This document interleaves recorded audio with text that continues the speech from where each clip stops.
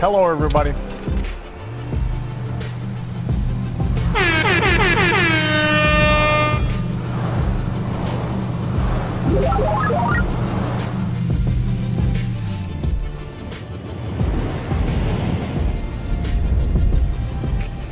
Hello, welcome back to A Boring Revolution, your number one news source for everything in regards to the Boeing company.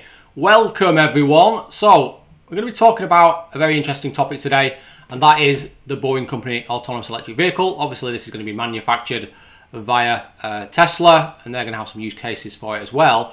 But its kind of major role is going to be operating in the Boeing company loop systems, and I think that this is an important vehicle to talk about as it has kind of fallen by the wayside due to recent events. Not just the pandemic, but also various things that are happening at Tesla, various other product launches, various other kind of changes in the roadmap. Obviously, this is, something that they intend to do, but it's a low priority thing from a profit perspective. So, I'm going to talk about delay theories and a solution for inevitably what will happen. Okay, so let's get into it. So, Tesla's yet to announce its autonomous electric vehicle concept, which I would have thought would have been announced before now. However, very little has been said about this via Elon Musk on Twitter or even the Boeing company. So you've just got to imagine that other vehicles are taking priority at this very moment in time. Why is that? Why is Tesla kind of delaying this vehicle if it is important to their overall kind of plan? So the number one reason is insufficient R&D resources, research and development. Ultimately, the R&D teams at Tesla are working very hard on the semi-truck, and they're working very hard on the Tesla kind of compact, or Model C as they like to call it, and obviously they're working very, very hard on the Cybertruck and building out the infrastructure for the various factories that they're building in Berlin and Texas. And all that effort is kind of drawing away attention from the AEV, and there's probably very, very few people working on it at this moment in time, if anyone. And that's ultimately kind of caused significant delays. Battery shortages and 4680 production delays. As you all know, 4680 is very much in the works. They're getting very, very close to kind of mass producing the 4680 cell. However, there have been some minor teething problems over the last sort of 3 months or so, and ultimately that's going to lead to some quite problematic delays for some other vehicles that the Tesla are going to be producing. Most importantly, obviously, the Cybertruck and the semi-truck. So, in addition to that, there's just a general battery shortage in the industry, and adding another vehicle to that list is inevitably not going to be a great idea, hence more delays. Concerns over gross margins. This vehicle will inevitably be produced in small numbers, potentially less than 2,000 per month, maybe even less than 1,500 per month, who knows. So gross margins on this kind of vehicle are going to be quite small in terms of actually selling it onto the Boeing company. But its main kind of revenue stream is going to be ticket sales from journeys. It's going to be more of a kind of a ride sharing vehicle, as it were, when you're sharing it with other passengers. So concerns over gross margins are definitely, there's a good reason for all those concerns, but ultimately they can be overcome with scale and good designs. Fsd Safety Concerns. Obviously, lots and lots of articles have been written about full self-driving. It's not quite there. I thought it was going to be ready by now.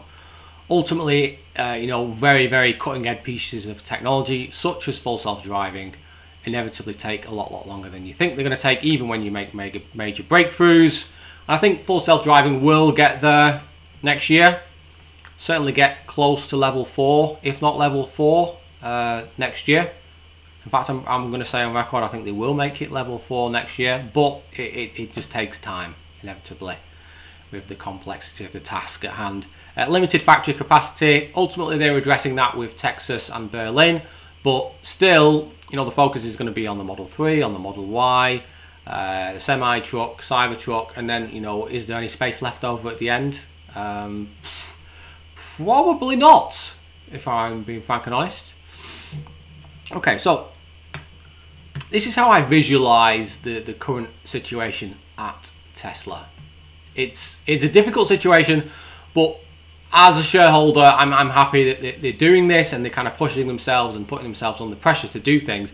But they're certainly developing an absolute monumental number of projects at the same time, some of which have been delayed due to just how difficult it is to make a battery-powered semi truck. And then obviously you've had issues with Berlin and kind of getting approvals. Solar glass roof wasn't quite as successful as it should have been initially at launch, but they are working through problems with that, and I'm assuming they're working on another revision to this particular product, and hopefully that will be the game changer. But as you can see, AEV, this plate here is looking like it's about to fall off, and certainly Tesla have been putting less priority towards the autonomous electric vehicle potentially being manufactured and designed. So those are the situations at the moment. Ultimately, a lot of these things are going to get knocked off the list. Certainly, semi-truck and Cybertruck are going to be knocked off in the next sort of 6 to 9 months. Full self-driving might go in the next 12 months. Giga Texas in the next 3 months. Giga Berlin in the next sort of 4 to 5 months. Solar roof, I suspect that most of the problems with that will be resolved in the next sort of 6 months or so. There's very few problems with that. So the product is good. They just need to make it more affordable to manufacture and to install. Roadster has been delayed by another year, but it's not going to be a huge major project for Tesla, so it's not exactly a big deal. The main focus will be on the Model C next, and finishing off the Roadster, and then you'd hope that we get onto the autonomous electric vehicle soon after. Okay, so the Boeing company AEV, this is kind of my visualization of what I think it might look like. So it's got a nice big wide door, level access for disabled people with wheelchairs to get in there, with strollers. It's going to be nice and long, potentially up to 20 to 21 feet long. Lots of seating for potentially 12 to 16 people. Nice high vehicle, potentially up to 7 foot tall. It's going to have motors on each wheel. It'll either be a tri-motor or quad motor system, I believe. Extremely safe. Doors on both sides. Plenty of room to escape in the event of something going wrong. Potentially a door at the back as well. I think having a door at the back makes sense from a safety perspective.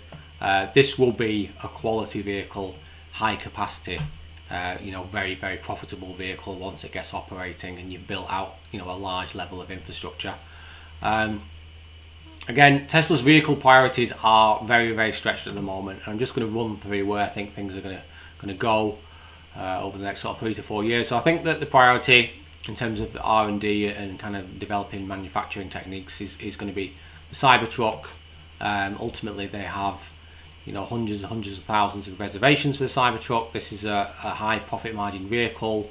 Most of these vehicles are spec'd around $45,000 to $50,000, so it makes sense to kind of prioritize that one. Semi-truck, has a very good gross margin, but they're not going to be producing 30,000-40,000 units per year. I think it's going to be half of that. So that's kind of coming up next. Tesla Roadster coming towards the end of 2023, might be 2024. After that, I think the Tesla Compact or the Tesla Model C will take up almost all of Tesla's R&D facility.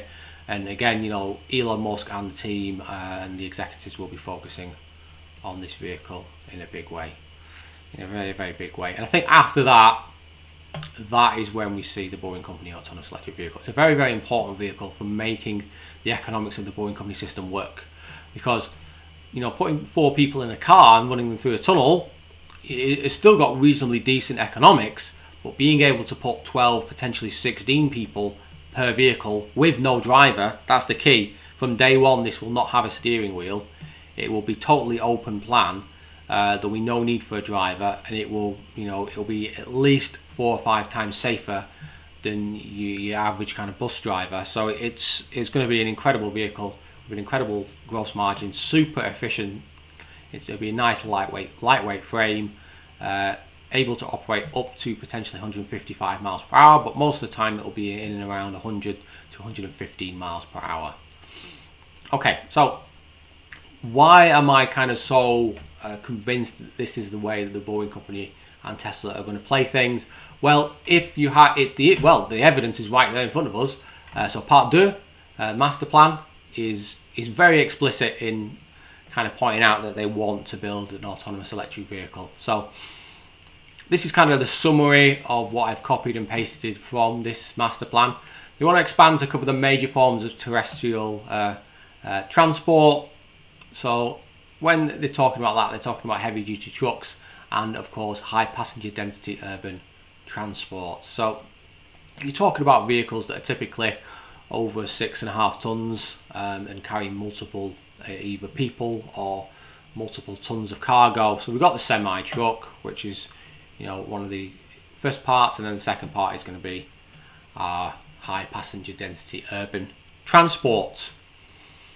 With the advent of autonomy, it will probably make sense to shrink the size of buses. So typically a bus is around 50 foot long, certainly in the UK, in and around that kind of number.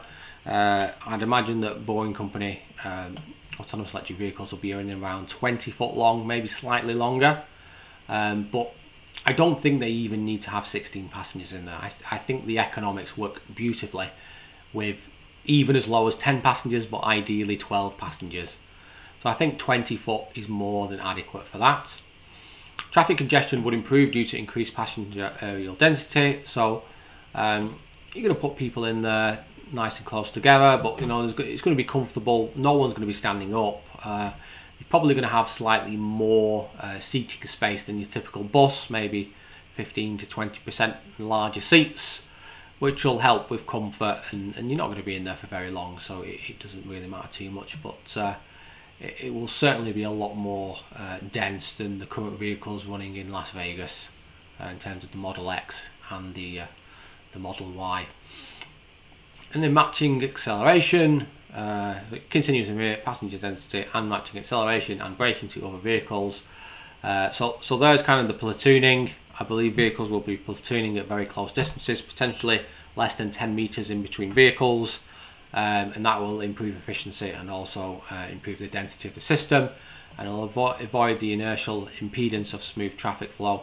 Well, there'll be no traffic in the tunnels whatsoever, even at junctions, and vehicles will be able to get up to high speeds and maintain high speeds 24 hours a day. And true self-driving is approved. You'll be able to summon your Tesla from anywhere.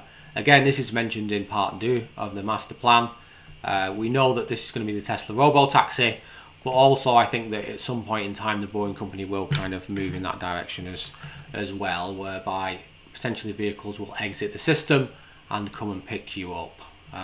That's a long way into the future, but certainly that is a real possibility very soon. Okay, my theory as to how this will play out. I think that a lot of things are going to happen next year. I think next year is going to be a very big year for Tesla. Not just the things that, you know, are obvious, but a lot of other things as well. There's going to be some major successes. That's ultimately going to lead to an increase in the stock price. It's also going to increase the confidence of the board and Elon Musk into their, you know, ability to plan ahead and to make the business a success. So I think they will then turn back to the master plan and start rolling out the autonomous electric vehicle. So Tesla's R&D teams will begin focusing on an AEV in 2022. That might be in mid-2022 or towards the end of 2022. You know, it depends on the situation at the time. But I believe they'll make a real effort to kind of focus on perfecting the design, which has already been nearly completed apparently, and they will get something, you know, out on the roads working potentially before the end of 2022. High volume truck production at Texas delivers bumper profits. So the one part of the master plan will have been kind of chalked off, is in the Cybertruck is being produced in very high volumes, and also in Nevada. I think it's Nevada, or is it going to be Texas? After Nevada, they're going to have the semi-truck being produced. So once that's kind of been rolled out in very high volumes and the gross margins are good and the quality of the vehicle is good and the performance characteristics of the vehicle is good, then everyone's going to be super happy, and they're going to be like, hey, what's coming up next? You know, what are you going to, you know, release next? And that is going to be the AEV. So Tesla achieves 2.25 million annual sales in 2023. I think that is very doable. They might be slightly above that. They might be slightly below that. Who knows? But it'll be very, very close to that number. Number 4, beautifully designed autonomous electric vehicle is revealed during a launch event. I think there'll be a specific launch event, potentially in one of the new kind of cities that is getting a loop system. And we'll get to see this vehicle, and then we'll get to ride in it, and they'll announce how and when they're going to be producing this vehicle and the various features of it. AEV test concepts used in Las Vegas, Fort Lauderdale and Austin. So they'll kind of they'll have their kind of third and fourth revision of the vehicle tested and put through its paces in Las Vegas at the convention center, maybe at Resorts World and the Wynn Casino, and obviously you have the system in Fort Lauderdale and in Austin linking the airport and the Gigafactory, and they'll test the vehicle in with the other vehicles that are in the system, and once that proves successful, they'll then decide to begin high volume production at Giga Texas in Q2 of 2024.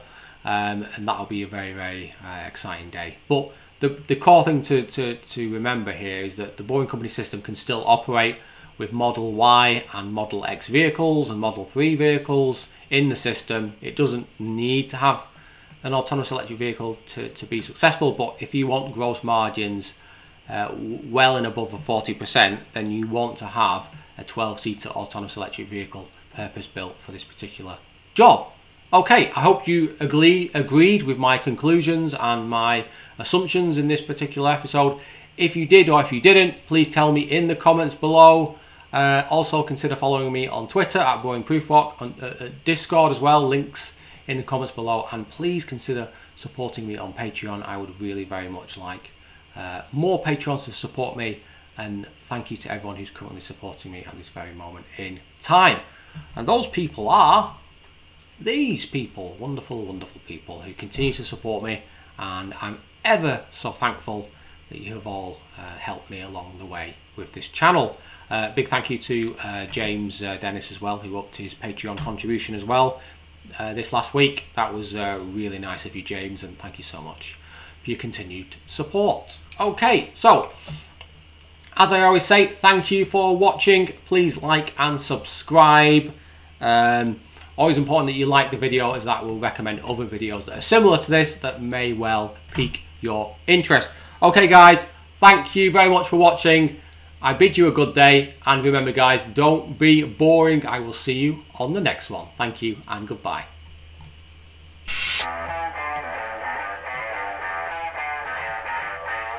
Excellent!